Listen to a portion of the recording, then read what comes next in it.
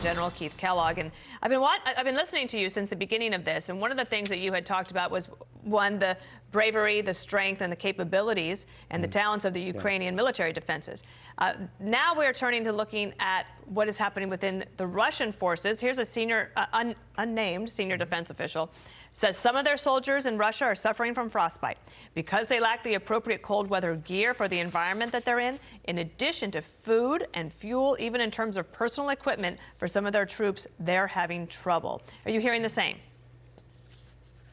Yeah, Dana, thanks for having me this morning. Look, there's two parts to this. One is morale of the forces that you see, and you're seeing really the Ukrainians are fighting for something. There's an old Napoleonic axiom that goes, morale to the physical is 3 to 1, which means if you've got morale in your organizations and you've got great leadership, and clearly the Ukrainians do, especially with President Zelensky, they want to fight for something. You can see that. The second part of it is leadership.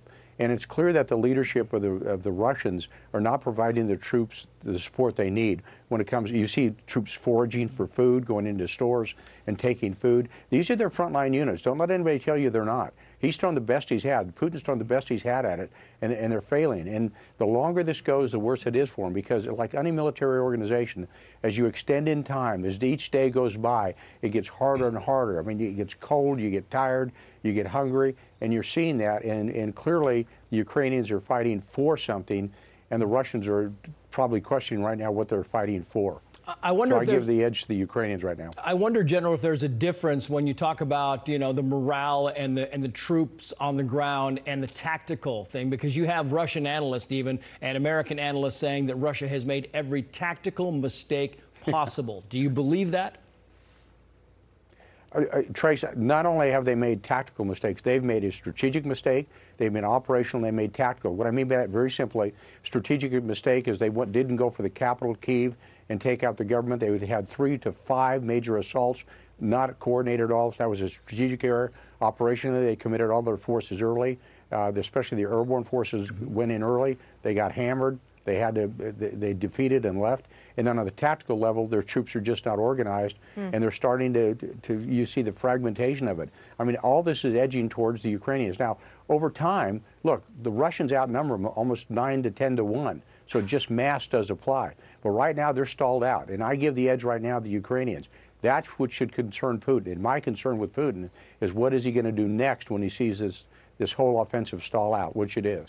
General, last night, CNN had the Putin spokesperson on. They asked about nuclear weapons. This is what he said. And I want to know whether you are convinced or confident that your boss will not use that option. Well, we have a concept of domestic security for nuclear arms to be used. So if it is an existential threat for our country, then it can be used in accordance with our concept. All right, General, let's get your thoughts on that. I think that in some ways the story was quite overwritten.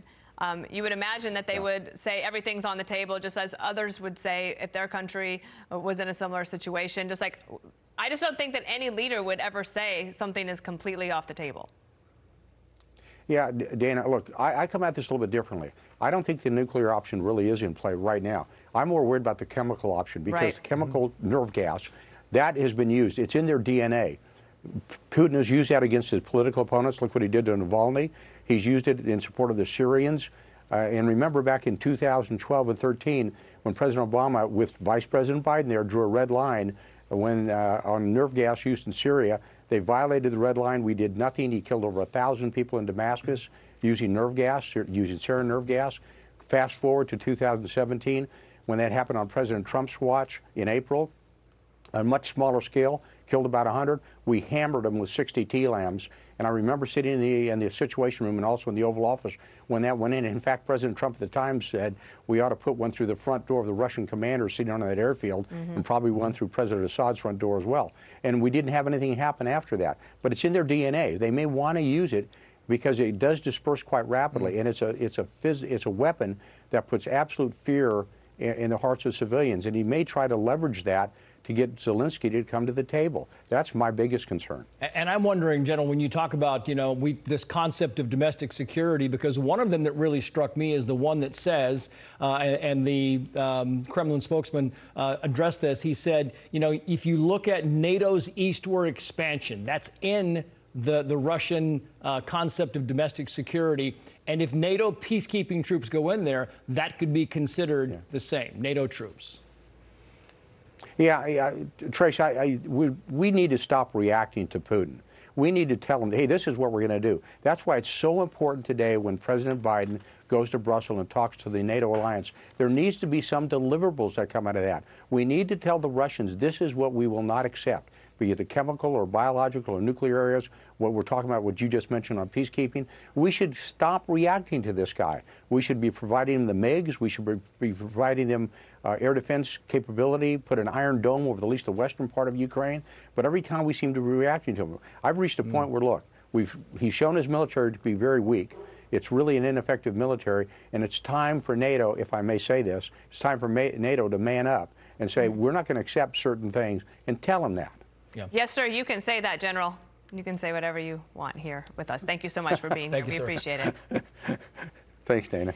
Hi, everyone. I'm Brian Kilmeade. I want you to do me a favor. I want you to click to subscribe to the Fox News YouTube page. This is the only way that I know for sure that you're not going to miss any great commentary, any great news bites, any great interviews coming your way on Fox. You can get it all here on YouTube. So subscribe right now.